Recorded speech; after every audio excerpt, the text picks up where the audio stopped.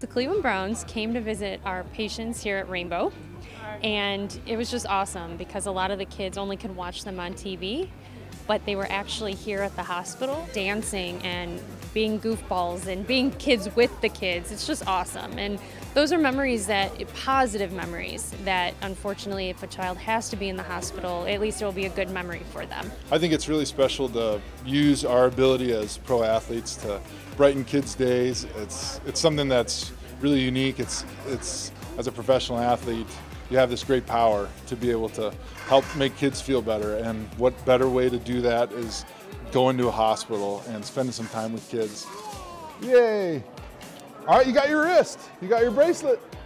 That looks good. Nice job. Can I have a high five? Yeah. Anytime I can give back to this community, they show us so much support and so much love. Anytime I can come and do something to help, especially the kids, it means the world to me.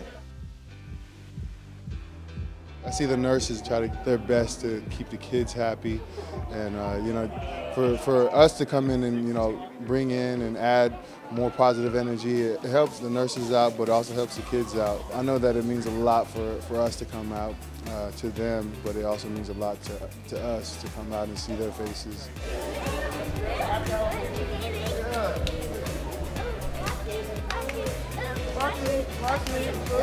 These kids have gone through more than most adults go through in their lifetime, and they're such a young kid. I mean, there was one kid, I think his name was Jeremiah. He couldn't be no more than 12, 10 years old, has 22 brain surgeries. And just to see him out here smiling, having fun, that's what this is all about.